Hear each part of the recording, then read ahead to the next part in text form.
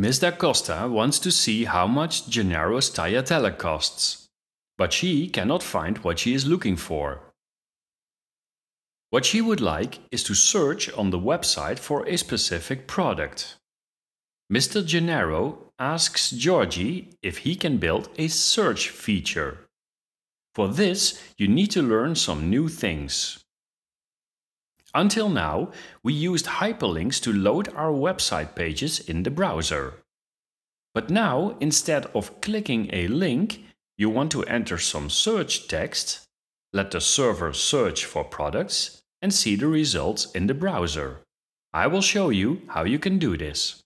I start with the visual part, which are the search box and search button in the header of the master page.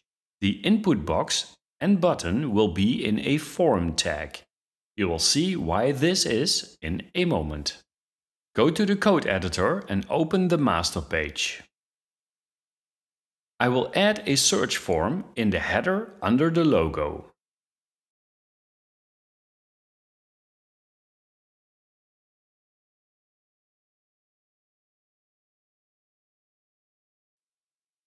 Before we add search functionality to the view, let's have a look in the browser. Start the web server. Click on All Products in the browser to reload the index page. There is the search box and the search button. Let's style some things in the style sheet.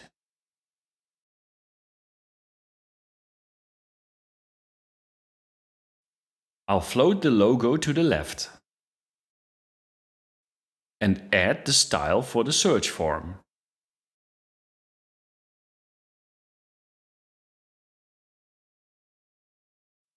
I also need to clear the floats after the header to make sure everything under the header renders correctly.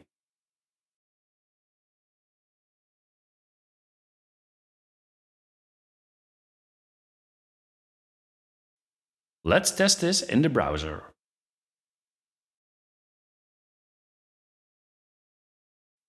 Looking good. What happens when I enter a search text and press Search?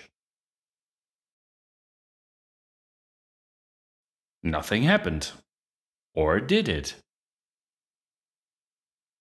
Look at the address bar.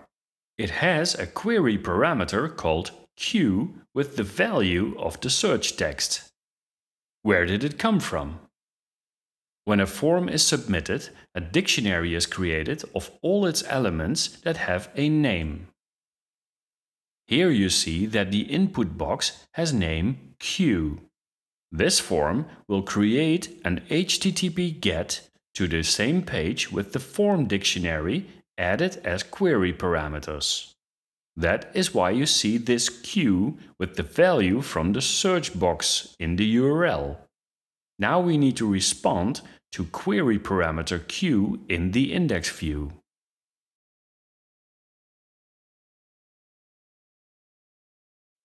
I start by getting the value of Q.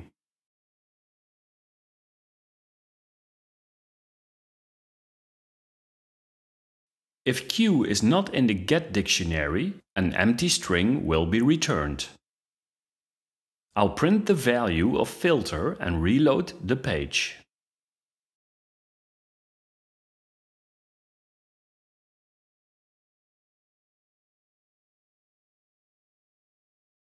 As you see, the filter contains the value of the search box. I'll click on the All Products link and check the filter value again. Notice that the URL does not have the Q parameter anymore. Filter is now empty. So we can use this filter variable in the index view to check if a search took place. I remove the print statement and add another case to the switch.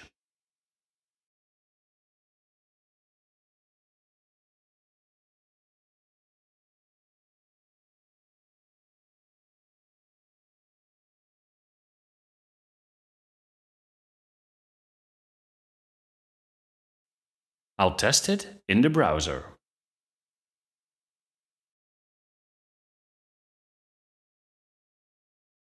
that works. Let me search for vino.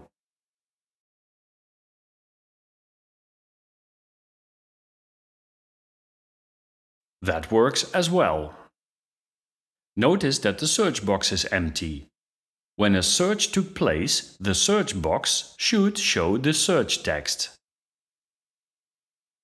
For this, I'll add the filter to the index view context so I can use it in the template. And then add a value attribute to the search box in the master page.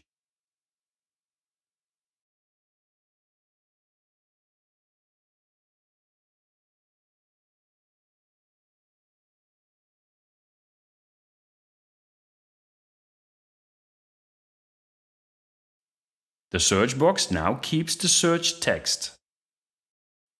We still have a slight problem, however. I'm curious if you already guessed it. Let me show you by clicking on product details and typing in a search.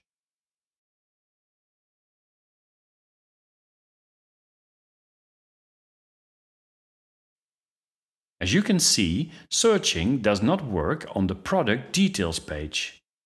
This is because the form will always submit to the current page.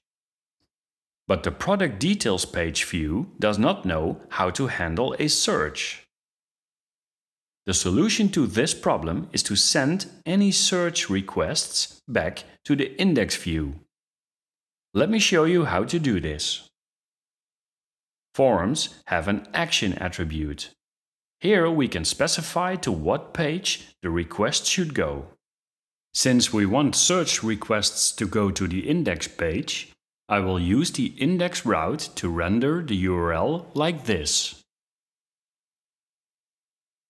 I'll reload the product details page and try a search again.